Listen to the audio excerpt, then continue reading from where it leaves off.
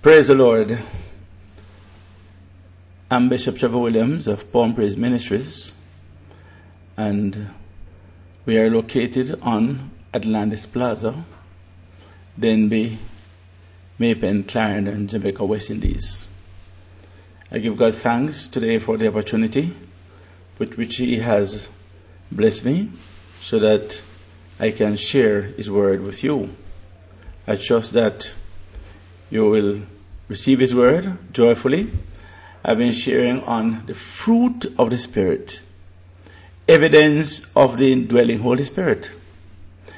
And I'm making the point that one cannot assess the Spirit by operations. Demons, deceiving spirits, and spirits that impersonate God perform miracles, and they prophesy, and they influence people. They speak in tongues, they shout, they make noise, they carry on. You cannot use that to assess a spirit. You will receive those spirits, and as if they are the Holy Spirit, when you really intended to receive God, the Holy Spirit. So how do we know? How does one know when a person comes to you with the Holy Spirit, or in the Holy Spirit, and not in the control and influence of evil spirits? Because evil spirits do all of that. They dance, they preach, they pray longer than you, and find the words. They praise God. Right? They slay people and carry on. How does one know when it is the Holy Spirit and not unclean spirit? Or when does one know? How does one know when it is an unclean spirit or an unclean force carrying the person and not the Holy Spirit? The fruit of the Spirit is the standard by which we assess the Spirit. So I've started out on love. I've looked at love and joy, and now we are in peace, the fruit of the Spirit. Let us pray. Almighty God, everlasting Father, Prince of Peace, I am a servant whom you have called, whom you have anointed, to share a word at such a time as this. I give myself to you, Lord Jesus. Lord Jesus, I pray you equip me. Lord Jesus, I pray you grant me your deliverance. I pray you empower me. I pray you lead me in paths of righteousness and holiness. Even though as I'm about to break a word to your people, I pray, Lord, you break a word through me. I pray, Lord, that some hearts will be touched and blessed. People, Lord, will be equipped. Some, Lord, to hear your word. As they hear your word, they'll be equipped. Some, Lord, to become more effective in ministry. We are living in a dangerous age. Some, Lord, and demons and Satan, they are fooling people, mixing up believers.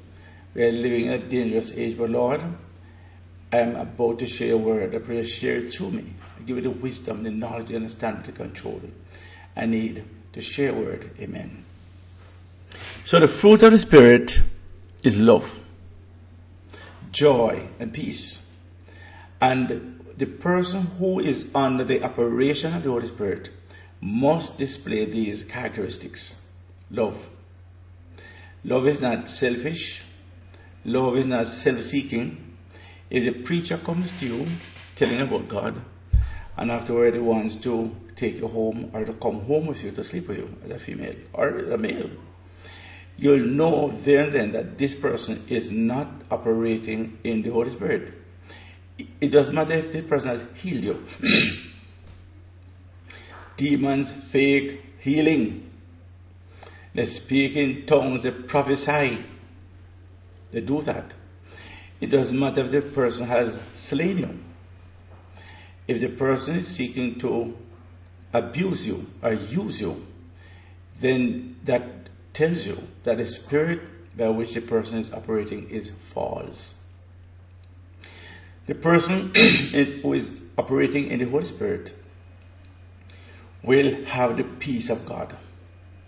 The peace of God that passes all understanding. It is that peace that works by the Holy Spirit in the life of the believer. which we are concerned. The peace given by the Holy Spirit.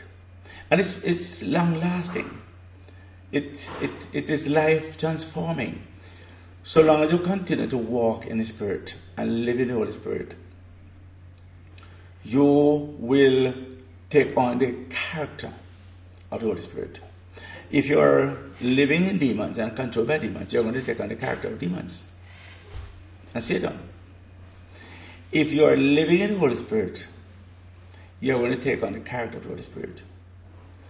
We're looking at the inward work of the Holy Spirit, that His work produces the character of God, or the fruit of God in us. That's what it does.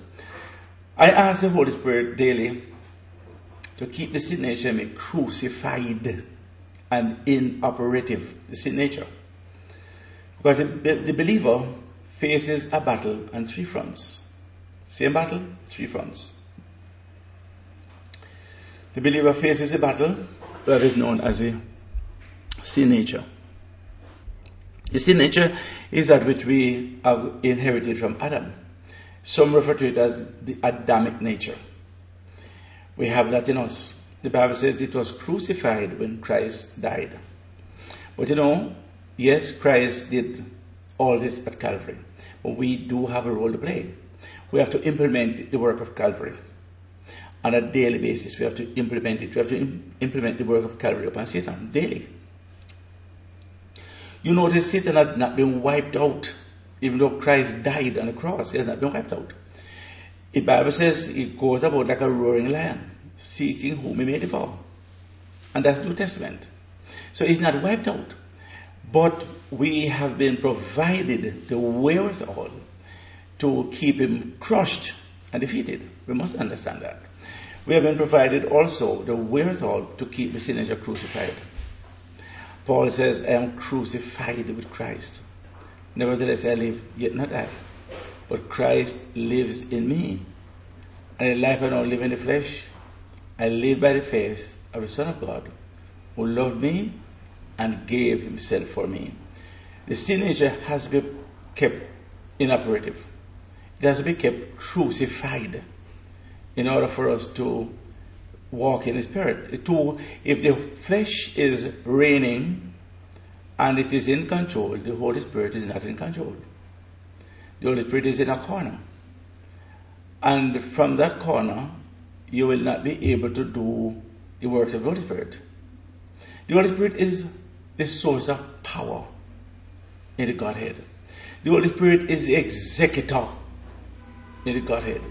He puts things into force. He puts things in place. He is the executor. The Holy Spirit makes things happen. And so once we are submitted to Him and we are walking in the Holy Spirit, we will live righteously and holily. Yes. The character of God will be reproduced in us until it becomes a part of us. So when the Lord Jesus is talking about the Holy Spirit being of the same quality as Himself, He is here ascribing to the Holy Spirit the quality of deity. Deity meaning God, the Supreme One.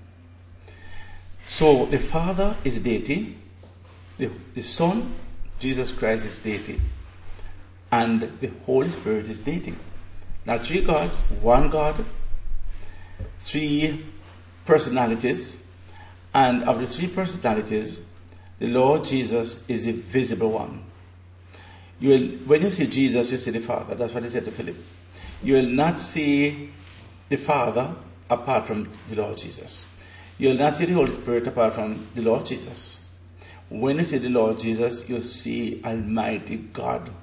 And if the Holy Spirit is at work in you, it is the Father and the Son at work in you. It is one God. Jesus is a visible person of the invisible God. So the Father is deity, the Son is deity, and the Holy Spirit is deity. He is declaring, Jesus Christ is declaring that the Holy Spirit is God. Yes. I am going away, and I will pray the Father. He will give you another helper, or paraclete, helper, of the same quality, same level, standard, same level, to help you and empower you That is the Holy Spirit. The believer has to be empowered by the Holy Spirit. And the Holy Spirit is a source of power in the Godhead. So it is not something far-fetched for the believer to be empowered. The Holy Spirit is a source of power and the executor in the Godhead. Philippians 4:7, I remember that the book of Philippians was written from prison. The Apostle Paul was in prison and he was facing certain death, and he knew. But he was able to talk about joy. He was able to talk about being joyful. He was able to talk about peace, the peace of God that passes understanding. So here in Philippians 4:7, he says, and the peace of God which transcends all understanding. People cannot understand how we say to have this peace, even though circumstances are at the worst, even though things are not going the way you would like them to go, even though you're under attack. How is it you have this peace? You know, when you trust God, you know you have peace. At the present time, I'm renovating my house. It is the process is in the work is in 3 phases, and the gentleman had it in one. I told him to separate them, and he carefully and skillfully transferred the workmanship on the first phase. Now he's on the second phase, and he wants money, but I'm working with the estimate. We have exceeded the estimate, and he realizes that there's no money for him to get. And he has left the work in, shambles, doesn't want to finish it. There was a time when I would be worked up. I wouldn't be able to sleep at night. I would be, distressed. But, it's amazing. God has given me a peace. I don't have to walk and curse and tell everybody. I'm just taking it in strides. I don't know how the end will be, what the end will be. But I'm trusting God. We're talking about a peace that passes understanding. It's a peace that comes from a life that is controlled by the Holy Spirit. Peace, the peace of God. It transcends all understanding. It transcends all knowledge. This peace will guard your hearts and your minds in Christ Jesus. It is good to know that God is in control. And when we can be at a place where we give a matter to the Lord, we can give the battle to the Lord. As the Bible says, the battle is the Lord's. The battle you have to face is God's battle. And I am realizing the battle that I face is God's battle. So I give it to the Lord. The battle is the Lord's. The battle, see the battle, your battle. The challenges as God challenges. God is all powerful, and in the process is training us. In the process, He wants us to know Him. He is revealing Himself to us in the process. In the process is securing our victory. They understand that. And what we are learning from the process, we'll be able to help others. We'll be able to guide others when we see them going through their valley of the shadow of death. We go through that, the valley of the shadow of death. Not everybody at the same time. God knows when to allow you to go through it, because we are going to be tested. We will be tested by Him. He doesn't put us all through it at the same time, because some of us are not yet prepared for it. Some not yet prepared. But we are going to go through it. The psalmist says, even though I walk through the valley of the shadow of death, I fear no evil. Why? God is with me. Thy rod and thy staff, which really means your word and prayer, they comfort me. You prepare a table before me, even in the presence of my enemies. You anoint my head with oil, and my cup overflows. Yes, praise the Lord. That's the peace of God, because God is in charge. You give the matter to Him, you pray to Him, you call on His name. Don't argue, don't get into cuss and cuss. Don't get into that. God is in control. Give it to Him. Let Him deal with it. The Almighty God is able and is watching to see how you're going to handle that situation, how well you are handling it. And when you give it to Him, don't take it back. When you give it to him, allow him to handle it. He knows what to do. So as a result of receiving Christ as our Savior, we now have peace with God. Notice the difference. We have been talking about the peace of God. It's an inner peace. Now we're talking about peace with God. This is a relationship peace. We are no more in hostility with God. Know that we have received the Lord Jesus as our Savior. We are no longer in hostility and confrontation, and we are at war with God. We are at peace with Him, peace, relationship. Peace with God enables us to experience the peace of God. When we have peace with God, we can experience the peace of God that passes understanding. We know that God is on our side. God is good.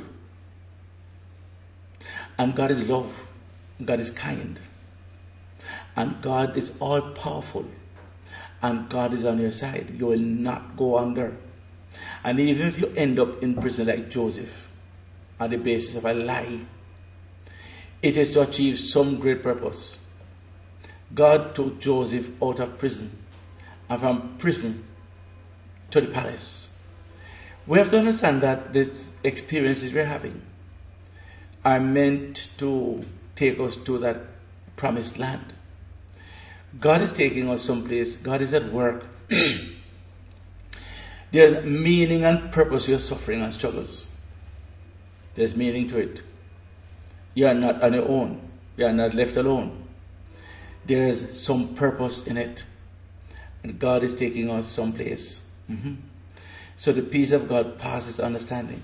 May the God of hope fill you with all joy and peace as you place your trust in Him, the God of hope. God is our hope. We have no hope without Him. We have no future without Him.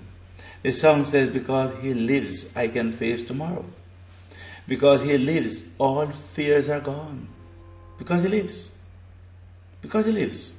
So the God of hope, the God of the future, the God who determines my future, the God who knew me from before the foundation of the world, the God who knew me from before I was formed in my mother's belly, had made my spirit way back then, trillions of years ago. And He waited until the zygote was formed in my mother's belly. He put that spirit in the zygote. That God is in control. That God is a God of purpose. So I exist for God's purpose. You exist for God's purpose. So put your trust in Him. May the God of hope fill you with all joy and peace as you place your trust in Him. The songwriter says, it is sweet to trust in Jesus, just to take Him at His word, just to rest upon His promise, just to know thus saith the Lord. It's sweet to trust in Jesus, so that you may overflow with hope by the power of the Holy Spirit. This is Romans 15:13. You'll overflow. There'll be an overflow in your life, overflow of blessing, overflow of peace and contentment, overflow of joy and happiness, an overflow of, wealth, an overflow of God's grace and fragrance. You're experiencing transformation. You're not the same cry baby and baby that use a curse and quarrel. You're not the same war boat as one time. You have peace. The God of peace is living in you and has transformed your life. The God of peace is with you, and you will not go under. You are resting assured of the God of peace. According to the Bible, the peace of God, which transcends all understanding, is the harmony and calmness of body, soul, and spirit that supersedes earthly circumstances. Yes, that calm, that harmony and calm of body, soul, and spirit supersedes all earthly circumstances of threat, circumstances of neglect. If I didn't have this peace, I don't know how I would manage, how I would survive. Satan has, I am in a deliverance ministry, and Satan has seen to it that all his customers, and some of them I once held as my friends, but they have turned out to be customers of Satan. Satan has seen to it that he has turned all his customers against you. Customers is customers in the church, and his customers outside of the church. He has turned them all against me. If you are in a deliverance ministry, you are going to experience that. People hate you for nothing. People reject you, laugh at you, right? Shrug you off, pass you a door, tell you how to do, scold you. Nearly all of the letters of Paul start with the praise, grace and peace to you from God our Father and the Lord Jesus Christ. It was going through rough times, but he had come to know the grace and peace of God. Grace means God's favor, divine favor. It means that which God is doing for you that you don't deserve. You don't deserve his goodness, but he gives you. We don't deserve his kindness. We don't deserve his blessings, but he blesses us. Yes. So it says grace. It speaks of power. You're empowered by his grace. Because he's giving you that which you don't deserve. It has to do with his power too. His wisdom, his knowledge, his understanding, his care, his protection. Expand grace. Is giving you that which you don't deserve, that which you don't have, that which you can't afford. Grace and peace. You're going through it, but you're going through it with a peace. I can just visualize Micaiah standing in the courts, or the court of the king. King Jehoshaphat, a righteous king, righteous to a point, had come to visit King Ahab, a backslidden king. And the Bible says there was no king before him who had sold himself to do wickedness and evil as King Ahab.